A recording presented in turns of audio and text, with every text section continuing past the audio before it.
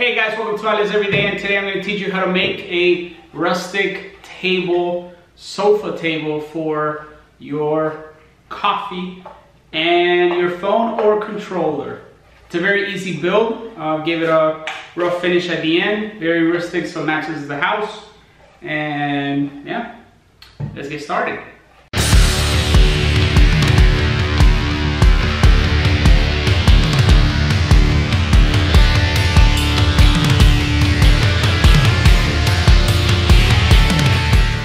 So guys, welcome to this project. The first thing that we're gonna do is we're gonna make a little cube that's gonna go over the armrest of the sofa. And I'm not gonna put up dimensions because it all depends on your sofa and your specific, whatever you wanna put on top of it. In my case, I just made a little cube. It's just gonna just sit right on top of the sofa armrest. And then you'll see how I added the little compartments at the top. So here you're just gonna see me try to get straight cuts on every board that I have. I am using all scrap woods from pallets that I have, and that's what I enjoy making in these projects. As long as I can reuse wood, that is awesome.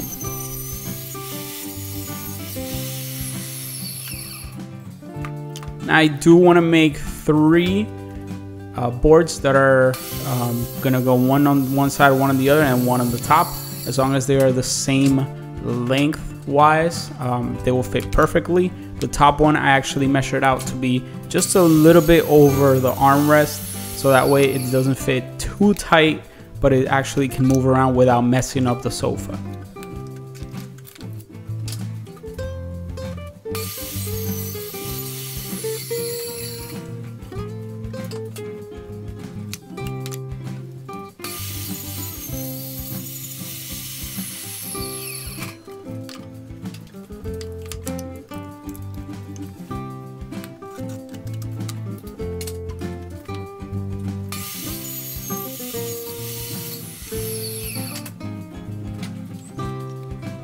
As you can see, I have my 3 boards. I actually have 4 boards. I cut 1 extra because I thought I was gonna put on top to give it more support to the top, but I found out I didn't need it.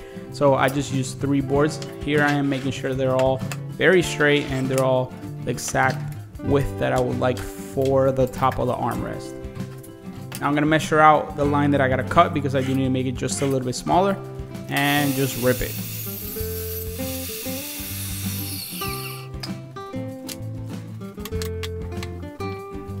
Now for a dry test, I'll just line them up and see if everything is how it should. And now the fun begins. Since this is a repurposed wood, I do not have a planer, so I do have to shave it down as much as I can with my sander.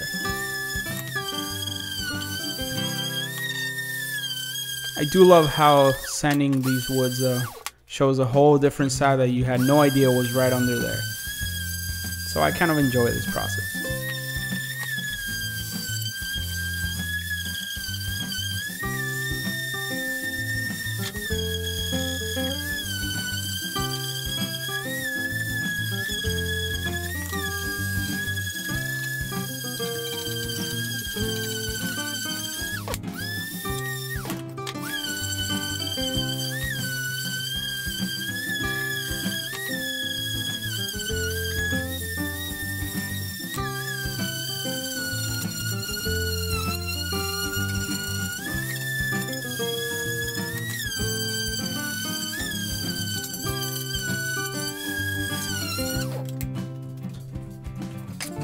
Now I did glue up a small little square that I'm gonna put on the top that I'm gonna use to hold a drink or a coffee in my case.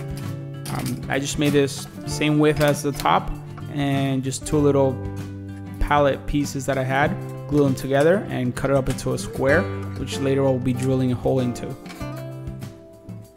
Now at this point I found some extra pieces and I was like, I'm just gonna put them around, make a little border around the top so it can actually hold the phone where it should go, or the controller, so it won't slip out. So this can be anything that you want to use. I just happen to have spare ply around, and I cut tiny little frames, and that's what I'll end up using. Now I am making sure that everything frames up before I start hitting it with some nails and gluing.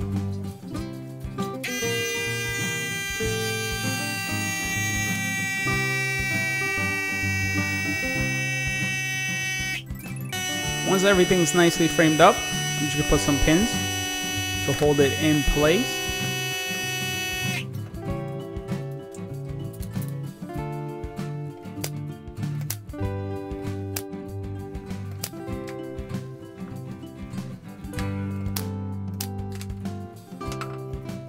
Make sure the phone fits and it's all good.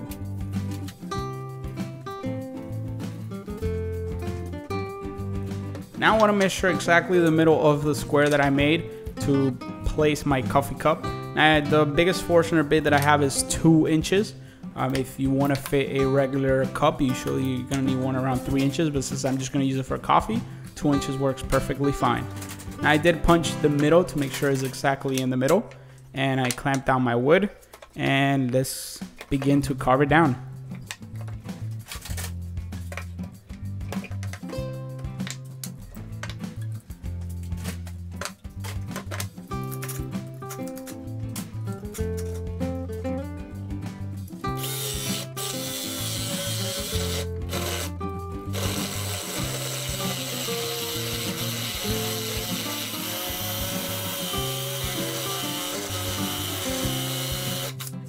Now I did want to make sure that I wasn't going to go all the way through because it was going to be too deep for the coffee, but I did make it almost to the end.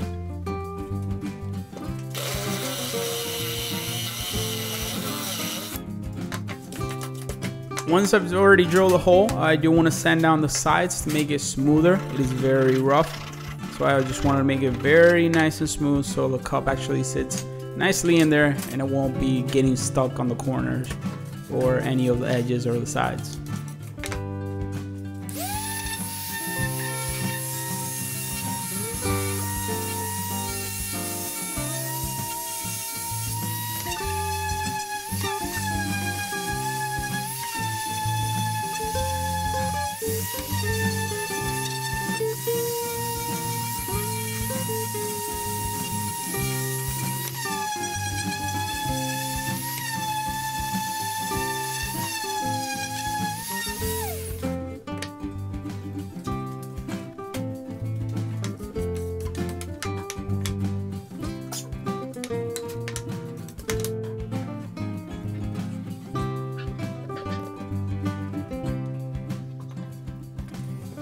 Now time for some glue. Now you do want to apply a lot of glue at this point because it's a rough surface and you want to make sure it's going to stay in there because at the end I will cut just the ends of it. And I don't want my coffee to be spilling anywhere. So make sure it has a lot of glue and you clamp it down and you let it dry.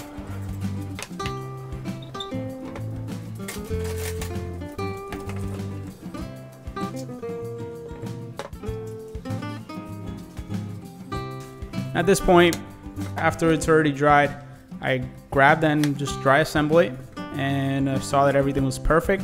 And what I was going to do is just set some nails onto it and make sure it aligns nice and flush with the sides. Now I did make it align with the top of each border because it makes a nicer look than just having it having it all the way up or just all the way down.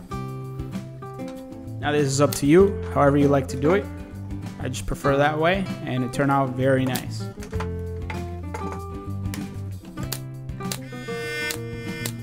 Make sure you set enough pins on each side because this will be holding down hot coffee and, most importantly, your phone and the controller. Now it did end up being skewed a little bit on the bottom, and that is fine for my case because it's going to help it grab on to the sofa armrest, and that way it stays. Now again, make sure it fits, and here you go. That is the final product. Now I did see that wanted to match more of a rustic look on the house, so I applied some stain to it. And here it is. Now it matches beautifully.